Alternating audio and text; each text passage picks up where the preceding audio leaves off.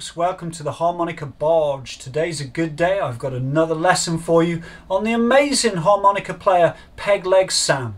I recently made a video called Play and Sing Like a Harmonica Hobo, where I talk about a Pegleg Sam track very briefly. Do take a look at that if you haven't already. Now, I could have sold out today and said use a C harp because everyone's got the C harp, blah blah blah blah. But let's go with a B flat because Pegleg Sam played a lot of B flat. This piece is also nice and warm with the chords, and the B flat just sits nicely.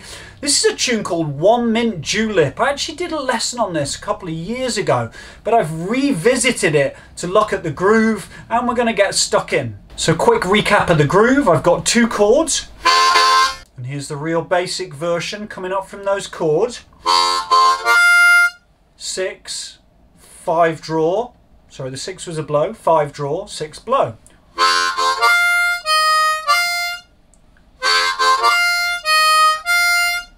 Really simple, okay? Really simple, but it's all about the timbre and the feel and the groove. So when you hit those single notes, make them really clear.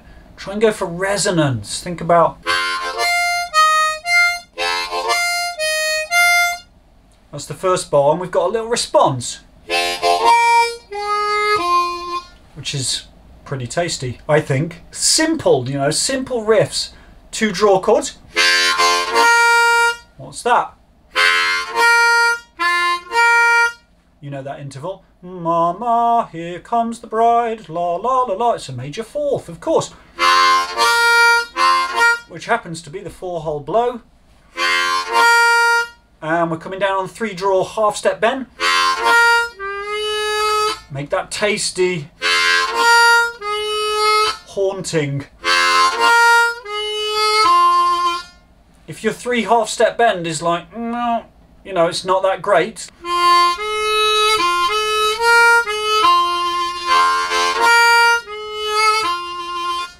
Coming down, if you want to do a little bit of tremolo there as well, that's kind of cool. So I do have a much longer lesson on this, and that's in my Hobo series. Do check out that in the link below if you're interested. So put that whole thing together.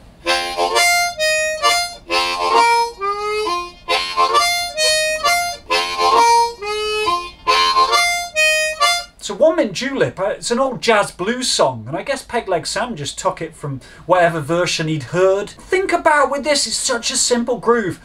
The timbre of how you play when you listen to Pegleg Sam. Very warm tone with those chords. You might want to try copying a little bit. Think about making the tone less bright. So if I go,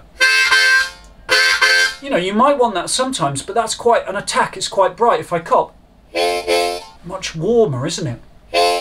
Pegleg Sam has an amazing story. He allegedly left home at the age of 12 and never really stopped moving. Worked as a shoeshine boy, playing harmonica on the streets, involved in travelling medicine shows. And he wasn't actually recorded. There's not so many recordings, which in a way I think makes him even more special as a musician. He wasn't recorded until 5 years before he died. And like a lot of blues musicians, they were rediscovered later, probably partially to do with the blues revival in the 60s and 70s. And a lot of people then got back into these older blues artists, and they found fame in their later life, which is kind of sad. Maybe you'd say better late than never. And I actually only just found out, but he also played a lot with one of my favourite East Coast blues musicians, a guitarist called Pink Anderson. Do check him out if you haven't. Really fantastic, finger-picking, Piedmont-style blues guitarist.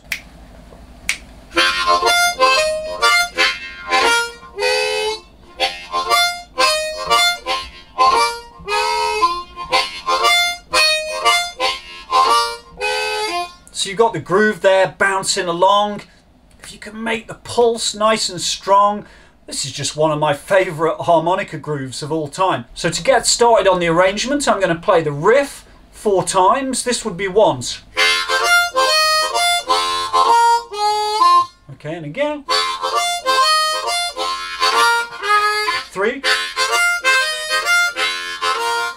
1 more. One early morning I started walking. So you hear how I hit the chord before I started the line, and that actually displaces the vocal slightly, which is kind of cool. So it's like, one early morning I started walking, and then there's going to be 2 chords. And then the next line, thank God I met a woman, I started talking. And then we're back in with the riff. But in classic peg leg style, and this is a real feature for me of his harmonica playing, a master of dissonance where you don't expect it.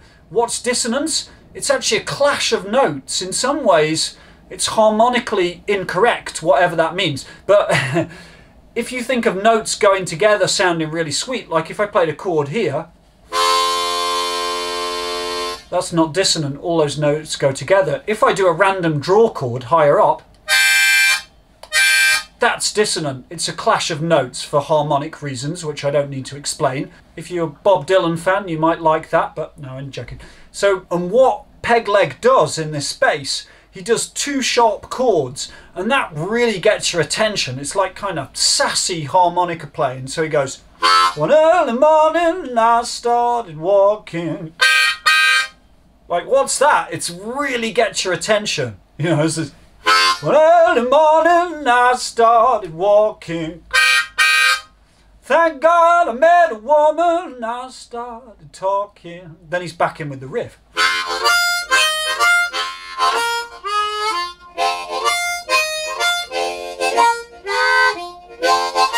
Again, see what a difference it makes if you cup there? Think about the timbre, the dynamics. With that riff, I could play it really open. Or less breath force, less volume, really nice and warm. How warm can you make those chords? I'm cupping here. This is kind of my own weird cupping technique that I got off of my old harmonica mentor. I've actually got my thumb over there and all the fingers are kind of locked in. You don't have to do that with your thumb, but if you listen, a test of this.